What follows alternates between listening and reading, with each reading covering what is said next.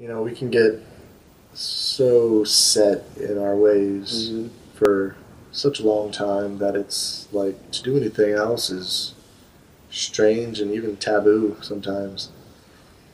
But on the trail, it's nothing but change. So I decided that it was time to introduce some unpredictability into my life. I chose a thru hike with more unpredictability than any other thru hike.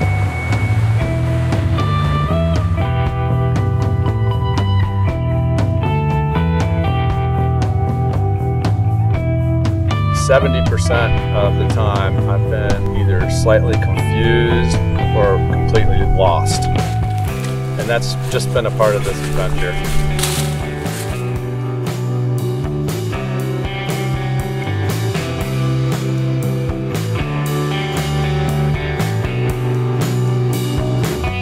I think backpacking is a really symbolic thing, and a lot of the lessons that are learned out here can be applied to regular life.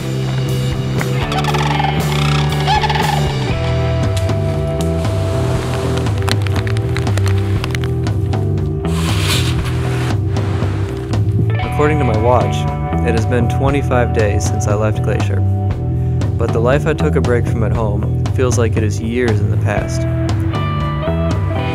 And then when I do go back to regular life, I'll feel refreshed and ready to work.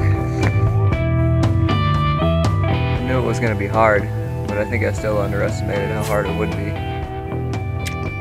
Yeah, you can't control everything that's going to happen. I think that's a really powerful part of the trail because you do have to let go. Understanding the unknown is not something that's scary. We're resilient people, and you could figure out what to do.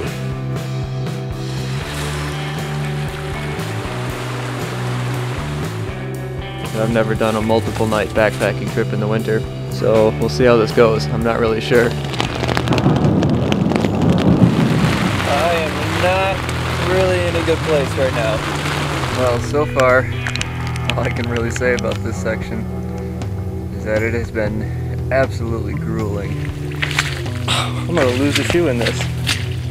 It's times like these that I find myself questioning what I'm even doing out here. My body hurts, and to be honest, I'm really not having a whole lot of fun right now.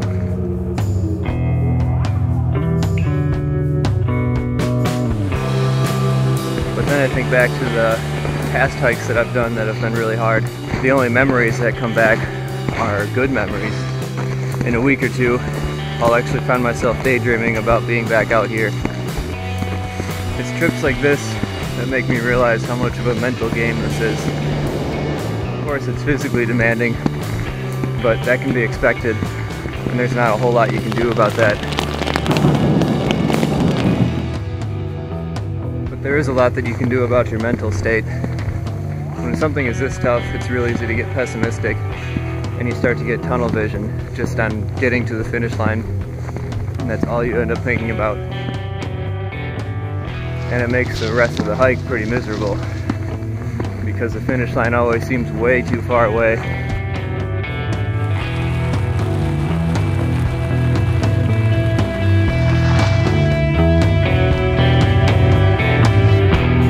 So I found that it's really important just to appreciate things as much as you can.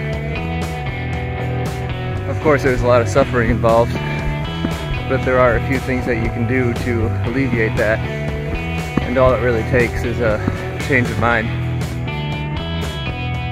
So it's been a humbling hike, but it's been pretty amazing too.